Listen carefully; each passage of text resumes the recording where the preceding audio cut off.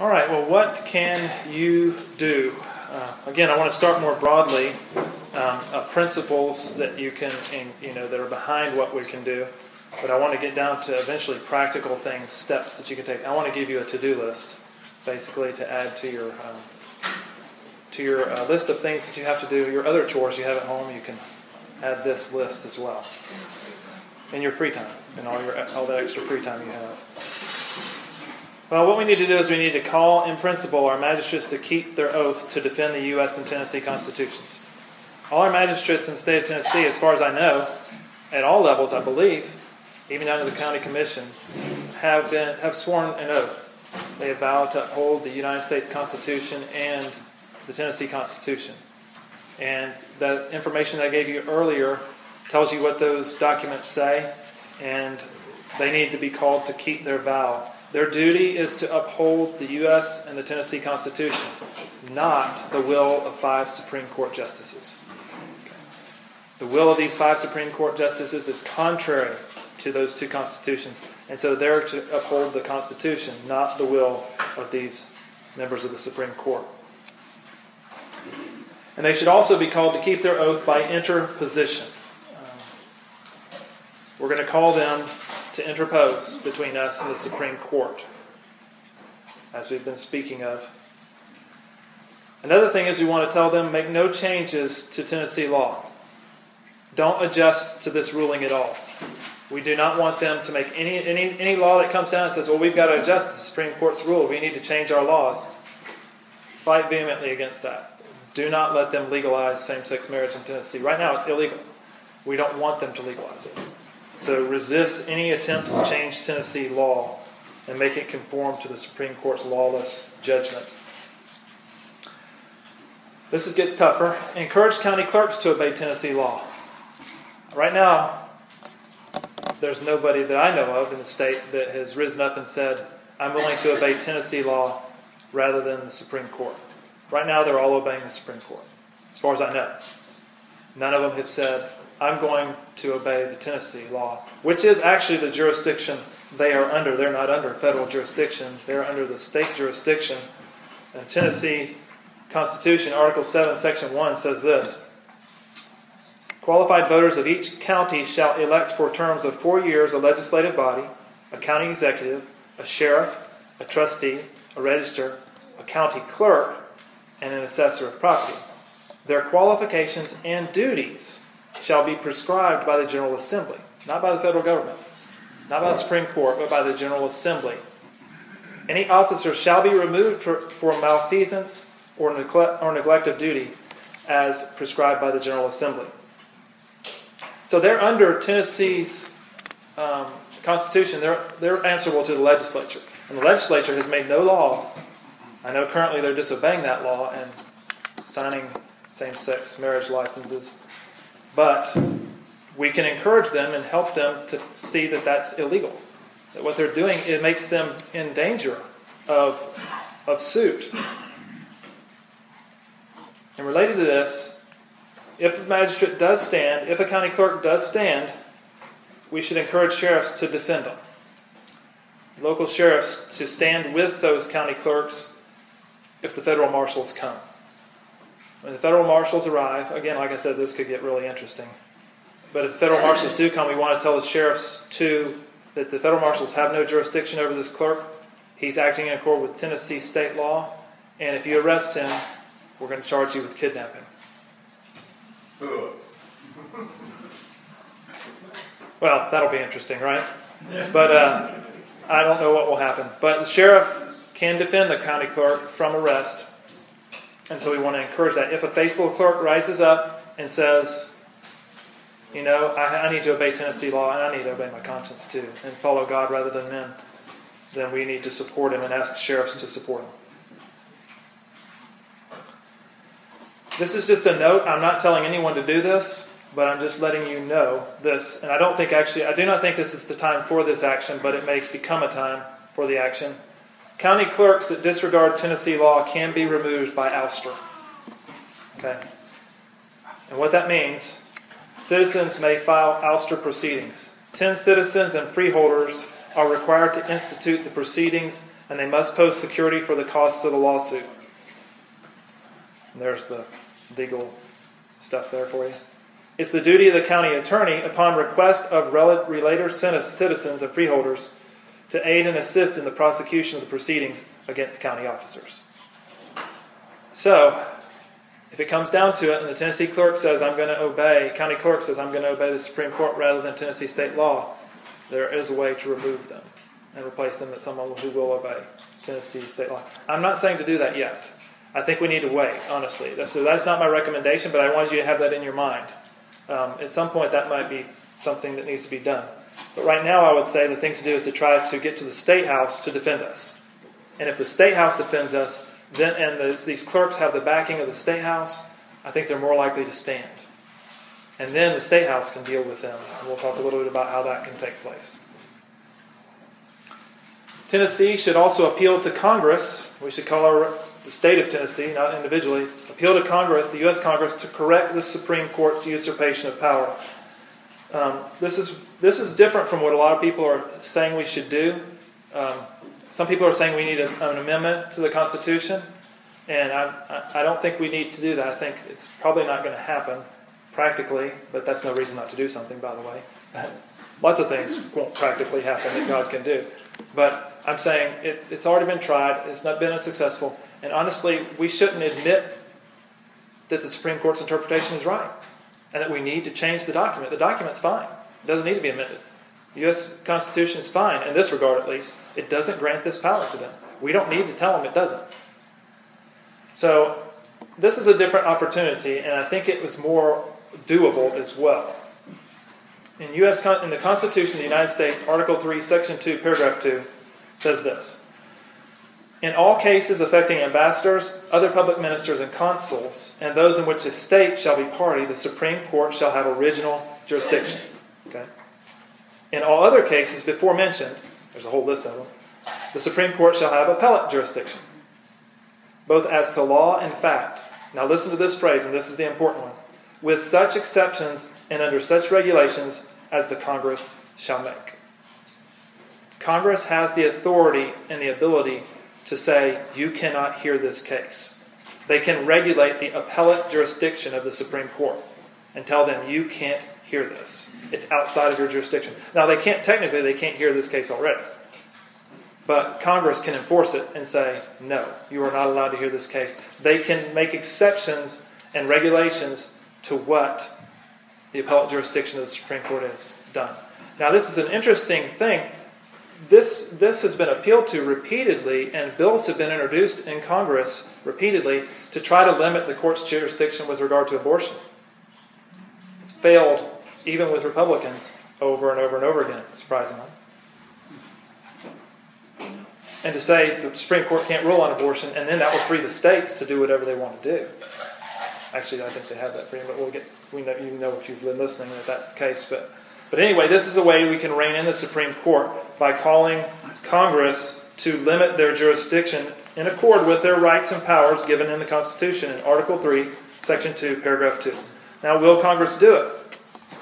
Well, I'll tell you this, they definitely will not do it if we don't ask them. But if we ask them, who knows? If the Tennessee State Legislature says you need to rein in the Supreme Court, it may be a way of keeping peace. It may be the way that we will be able to keep peace. The lesser magistrate interposes and says, Congress, stop the Supreme Court. And again, you have another act of interposition. Interposition between the State House and the Supreme Court, and then interposition of the Congress with the Supreme Court. We can ask both to interpose. And that could keep peace and preserve liberty at the same time. But who knows what the Lord might do. And I believe that's a better option to dealing with the Supreme Court than the amendment to the Constitution. That's just a personal opinion. But you can think through those things yourself and decide what we ought to do. Yes, sir? If the Congress limited their appellate jurisdiction, would that apply to a past decision or only future? Only future, which means they can't hear another case on that subject, which means the states can do what they want. And the Supreme Court can't hear the case on appeal. So whatever Tennessee does about abortion after that, say they limited abortion. I said you don't have jurisdiction over abortion. Tennessee could outlaw abortion, and people could appeal it all the way up to the state Supreme Court. But once they get there, they're done. The Supreme Court can't hear the case. So that is a power that has not been used. And I think we should encourage our magistrates, our Tennessee magistrates, to call Congress to do this. All right, now I have some practical to-do lists here, some action lists. First of all, I would encourage you, if you don't mind getting our email. I don't even know if we're going to have any email, honestly. We're just making all this up as we go along. So I don't know if you'll ever get an email from me. But if you would sign up our email list, I'll try. I'm not a community organizer, like our president. And so I'm not good at that stuff at all. I'm hoping that someone will step up and be able to organize these things and keep you informed. But I think it's going to be important for you to stay informed about what's happening, about all the different things going on with this as it develops. So we will do the best. If you get on that list, I will do the best I can, which may not be very good, but the best I can to keep you informed about things that are coming up. There are going to be county commission meetings.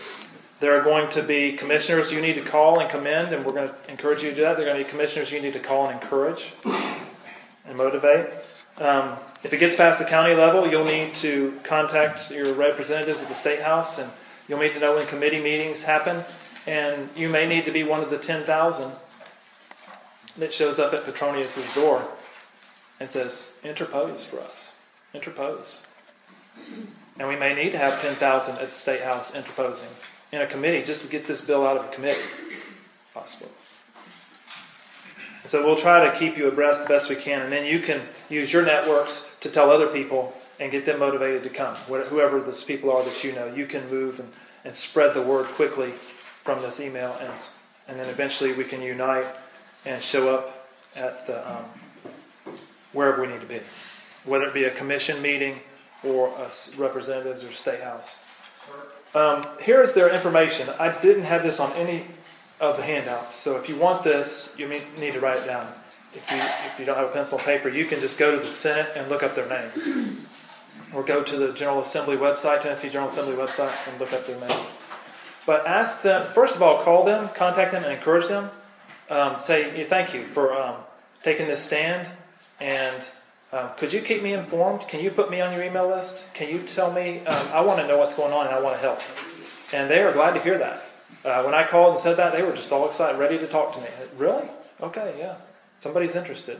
So they don't get, I was talking to one of the guys who's involved with this, and he said, he was asking one of the representatives, what's a busy day for you, like where people are really getting excited about something? He says, we get 5 or 10 calls. If we get 5 or 10 calls, that's a big deal. So we have no idea what that means to get the call and say, I'm with you, or I'm against you, and you need to stop. That too makes them nervous. So feel free to contact them. Well, what can you do at the county level? So that's just getting started, which means stay informed, try to get as much information and stay in the loop about this so you can be active. At the county level, first of all, there's a sheet. This is where your sheets become important. On that first sheet that I gave you, there is how to determine your representative. If you don't know who your representatives are, you can go to that and that sheet, and it tells you step by step how to find out what district you're in and all those details. If you don't know your district, you can look at your voter ID card, but if you don't know where it is and you lost it years ago, you can put in your information there at that first website, and it'll tell you all your information. Print it off. And then if you can go and find your district number by going to the various county websites there. You've got all of them listed. Washington, Sullivan, Carter, Unicoi, Greene, Hawkins, and Johnson. Sorry if we missed you there. But go to your county website, find out who your commissioner is, and then you can be ready to contact them. Put their phone number and their email in your phone and be ready to call them when necessary. And then also, you can call your county commissioners to set up a meeting or to ask them to support a resolution calling the Tennessee General Assembly to interpose between the Supreme Court and the people of Tennessee. There's all kinds of these resolutions out there. 3 counties have already made resolutions calling on the Tennessee General Assembly to stand and interpose. McMinn County, Johnson County, and Greene County have all asked. McMinn? Also, so at the county level, you can encourage them, you can meet with them. I have in your packet, the next page, I believe, a county resolution. This is not in stone or law. Basically, this county resolution brings together everything I've been telling you with a few extras. And the county resolution is I can give you, by the way, if you send me your email, I'll give you a digital form of this so you can adapt it to your county. It'll be a Word document, and then you can make any kind of adjustments you want. If there's part of this you don't like, you can take it out and you can make up your own resolution and give it to the county commission and ask them to do that. If you like it, you can plug in your county name and the date and ask them to do these things. Basically, it's asking the county commission to do everything we've asked, saying you have constitutional right, you have biblical rights, and I say it at the beginning. The first whereas is about biblical law, but it's in a Declaration of Independence kind of wording that they couldn't object to, unless they're going to object to the Declaration of Independence. And then talks about the unjust ruling, gives you some citations from dissenting justices, the hypocrisy of the Supreme Court in the U.S. versus Windsor case. It makes the case that the Constitution is silent on marriage. The federal government has no jurisdiction. The Supreme Court has no jurisdiction. And it recognizes that Congress can rein in the appellate jurisdiction of the Supreme Court, tell them they don't have authority. And then it calls the Tennessee legislators to keep their oath of office, defend the Constitution, and not defend the will of 5 members of the Supreme Court. And the final conclusion is in the therefore. And I'll read the therefore for you, and you can read along with me. The Board of Commissioners of blank County, Tennessee, this blank day of December 2015, and we really would like to try to get it done in December, because if we can get these resolutions sent up to the State House when this bill hits the floor in January 12th or 14th, I can't remember, this will hit the floor. And if they are receiving resolutions from counties to do something, that will make that bill more interesting to them. It calls the Tennessee General Assembly and Governor to keep their oaths to uphold the Tennessee Constitution and the Constitution of the United States. 1. By refusing to accept the lawless opinion of the United States Supreme Court in Obergefell versus Hodges as a binding precedent for any except the specific plaintiffs in that case. And 2. By continuing to uphold the Tennessee State Constitution, which says, and then there's the quote, the historical institution and legal contract solemnizing the relationship of one man and one woman shall be the only legally recognized marital contract in the state. And 3, by pledging legal and political assistance to anyone who refuses to follow Obergefell for constitutionally protected reasons. And how that's going to look, I'm not sure. But it's asking them to do everything they can to protect these clerks that are faithful. And then 4, by appealing to the United States Congress to correct the Supreme Court's usurpation of power by telling the Supreme Court that it does not have appellate jurisdiction in cases regarding the definition of marriage, in accord with their powers delegated Article 3, Section 2, Paragraph 2 of the U.S. Constitution. So it's sort of a summary of everything I've been presenting to you. And you can adjust it. I'll send you a digital copy. But I would encourage you to go to your commissioners and ask them to do it. I've gone to my commissioner, and we've not gotten too far right now. I know a man who's taken it to the commissioners of Hawkins County, and he's been very active in Hawkins County, trying to rally the churches to do this, because that is really important that you get pastors to come and meet with commissioners if they can. And I will say this, they are scared. They're terrified. They know who they're dealing with. The homosexuals are not friendly, ultimately, when it comes to transgressing their law, blaspheming their law. In the United States, we have blasphemy laws. And if you speak against homosexuality, you are in great danger. And they know that. And these men are bullies and women are bullies. And they're in need of God's grace. The Lord can bring them to repentance, and we desire the repentance of homosexuals everywhere. That they would turn to Christ, just like we desire the repentance of adulterers and murderers and thieves. We desire their repentance. But they're scared because of the bullying that they know may face them if they stand firm. Which means, if they're not going to be able to stand on principle, they need to know that there's an army backing them. They need the 10,000. They need the 10,000 to come to their commission meeting and say, we're with you. stand firm. Be brave. Be courageous. We're with you.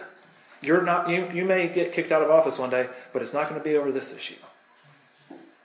And there is a large amount of support in Tennessee for this. 81% of the people of Tennessee voted for that marriage amendment. That's a large percentage of the people. And once they start to hear these things, there may even be a higher number that begin to support it. When people realize, you mean we can do something?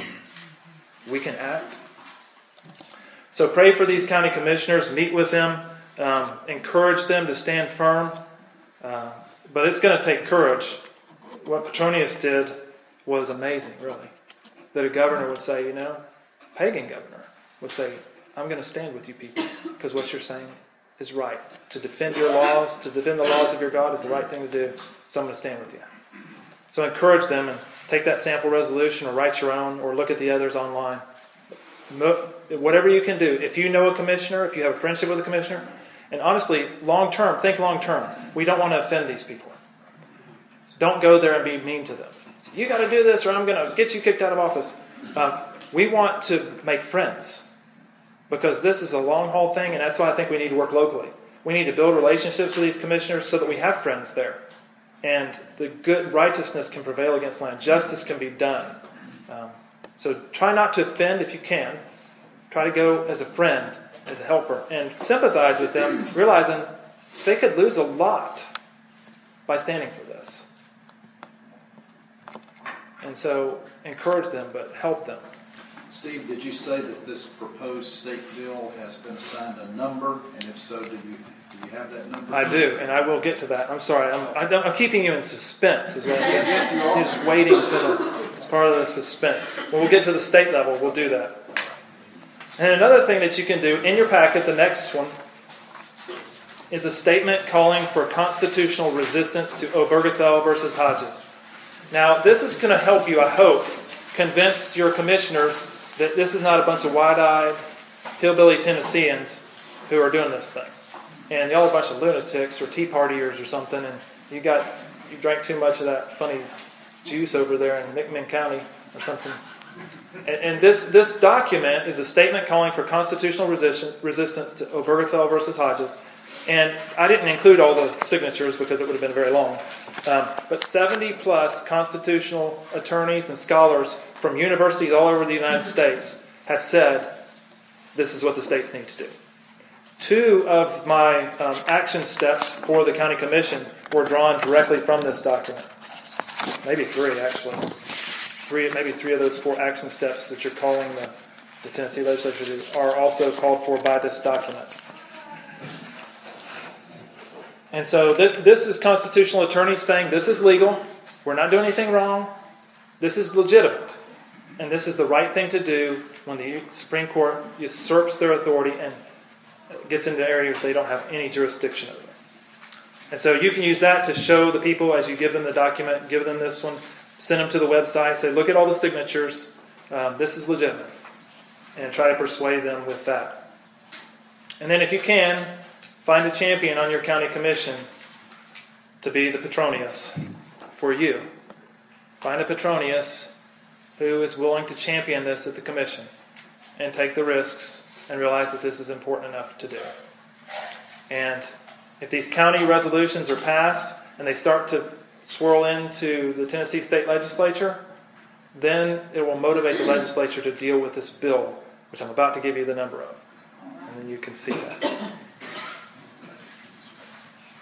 What can you do at the state level? Well, you can ask your Tennessee state representative to co-sponsor HB 1412. The final page is there in your packet, in your statement, your papers. Now, I will say something about this bill. It's probably not perfected yet. It may be amended. There are some parts of it that are being questioned and challenged already by other fellow Christians and faithful folks, and they're trying to work it out. So pray for them. Pray that these men in the State House would be of one mind and come together on this bill and be united in how it's to be written. I can't help really with that. There's not much you and I can do about letting them work out the details of the bill. I'm not really necessarily even asking you to support a specific legislation. I'm just saying the principle in it is right. I don't know if all the details are right, I just don't know. Some things maybe look a little questionable about the bill. But the principle is right. They need to stand between us and the Supreme Court and defend the Constitution of the United States and the Constitution of Tennessee. So in principle, I think the bill is right. And I think everybody, the Christians up there are in agreement on that. They're just questioning the details of how it's written, and it's gotten a little heated up there. So pray for unity among these men. They're all godly, faithful men and women, and that they would stand firm. But encourage your representative, your Tennessee state representative. And again, if you don't know who they are, use that first sheet to find out who they are. Contact them. I will say this, Representative Bud Holsey, who is our representative here in Kingsport, at least over my neighborhood, he's my representative. He has co-sponsored the bill. So that was good news. I thank the Lord for that. He's decided to co-sponsor the bill. But find out if your representative, your state representative, is willing to co-sponsor the bill. And again, not just support it, ask them, will you co-sponsor it? Will you step out there and co-sponsor it? Because the more co-sponsors it gets, if it has 60 co-sponsors, it will come out of committee a lot faster and get onto the floor. Is there a Senate bill yet? Yes. There is a Senate bill as well. There's not a lot of action on it. Tennessee State Senator May Beaver has SB 1437. There's not a lot going on with this. Honestly, you know what I think is happening? I don't understand politics completely, but I think the Senate's sitting back and waiting to see what happens in the House. They don't want to put their neck out there yet, and they're going to wait and see how it goes in the House. The battlefield, from what I'm hearing from the representatives up there, is in the House. If it passes in the House, it has a very good chance of passing in the Senate. That's what they're saying. But the House is going to be the issue. And Steve, did you say that there's a proposed date in January when it's going to be talked about in committee? It's first reading. First reading. It has its first reading. It's either the 12th of January or the 14th. I can't remember. But it's in mid-January. And again, we'll try to keep you up on that. That's mainly just a formality. It will be read and then it will be assigned to a committee. There won't be a lot going on that day except the reading and the assignment probably. And then after that, at the committee, eventually they can try to kill it at any point. They can try to kill it in the committee, and they probably will because they don't want to do this. But again, if the 10,000 show up at the committee and that committee room is packed wall to wall with people, even if you all just came, this many people showing up in that committee meeting and filling that room would have a big impact. And saying, you need to get this out of committee. We're behind this. David, I know that David Fowler at the Family Action Council of Tennessee has been talking about helping to work on a bill. Is this the same bill? Do you know? He has been involved with this bill, and there is some debate and dissension with him and others over this bill. And I talked to him last night, David Fowler, about this, and because I wanted to get his opinion. He had written on his blog about this and some of his criticisms of the bill. And I understand that, I think there could be problems with the bill. And part of the problem with the bill may be that here's the main objection. I'll give you the main objection. In the bill on that last page, it says, at least the main objection he told me, the Attorney General and reporter shall defend any state or local government official from any lawsuit regarding the official's recognition of natural marriage as defined by this section. Okay? So they're calling on the Attorney General to do something. Truthfully, according to David Fowler's understanding of the Constitution, the Attorney General doesn't have to do anything they say. He can completely disregard their, it's not a command, but they can ask him to do this. They can give him authority to do it, but he can say no. Because he's in a separate part of the government. He's in the judicial branch of the government. And so that's the thing that scares them. It scares David that these clerks are not going to be protected. And I don't know what can be done about that. I'm not a constitutional attorney or anything close to that. But I think that's a small thing that could be fixed. But they're going to have to work it out. Again, I can't tell them how to fix it. It seems like they could just say, Tennessee General Assembly pledges within all their power, every bit of ability they have, they will defend you clerks to the best of their ability. I don't know how. This is really a unique situation. When you tell the Supreme Court you can't do this here, what's how it's going to pan out? I don't know if anybody can really predict what's going to happen. Are they going to go and arrest every clerk in Tennessee who does this? Are they going to bring a lawsuit against the Tennessee General Assembly? I don't know. I have no idea what will work. So that's the concern. But in principle, David is in agreement with the bill. In principle, he's in agreement with these men, but he's concerned for the clerks.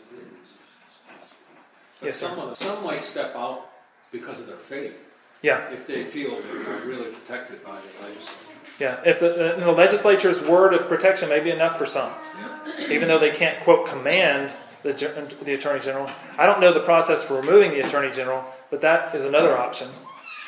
I don't know what the process for that. He's appointed by the governor. So, yes, sir. What about the Supreme Court? Supreme That Court. doesn't mean he's part of the district ranks. He's a prosecutor.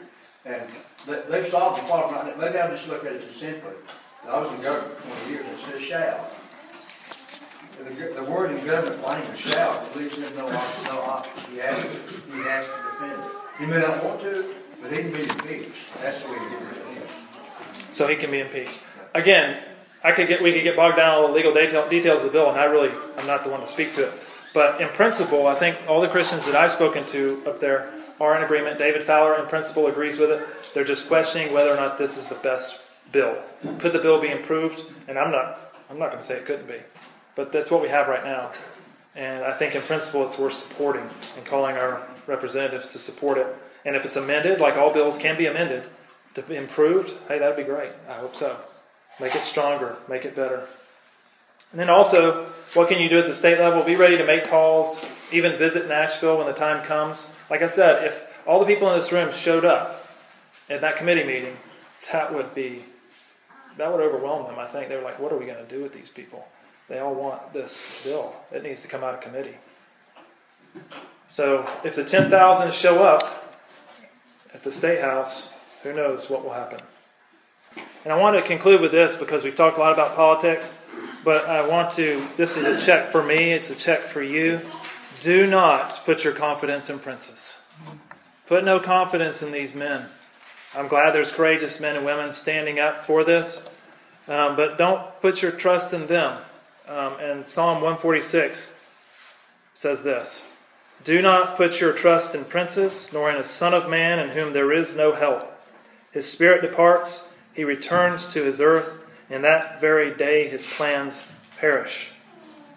Happy is he who has the God of Jacob for his help, whose hope is in the Lord his God, who made heaven and earth, the sea, and all that is in them, who keeps truth forever, who executes justice for the oppressed, who gives food to the hungry.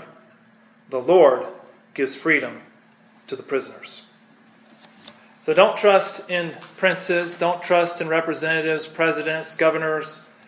We should engage with them. We should call them to faithfulness and obedience, but ultimately our faith has to be in God to change their hearts, to change our hearts, to change the hearts of the people of Tennessee, and put courage in these people, in us and in them, to stand against tyranny in our day. Oh Lord, we call upon you because you are the one who's made heaven and earth, the sea and all that is in it. You're the one who keeps truth and justice forever. You're the one who executes justice for those who are oppressed, those who are tyrannized over. And so we beg you, Lord, to execute justice on behalf of the people of Tennessee, that you would move the hearts of legislators, governors, commissioners, and your people in every place. Move the hearts of your people to stand for righteousness, to defend your institution of marriage. More importantly, we pray that you would defend your institution of marriage, that you would arise and that you would scatter your enemies, that they would melt before you as wax before the fire, and that you would be exalted, Lord Jesus, in this state. And that here in Kingsport, Tennessee, and in every surrounding county, and even in the State House, you would be acknowledged as King of Kings and Lord of Lords, to the glory of God the Father. Amen.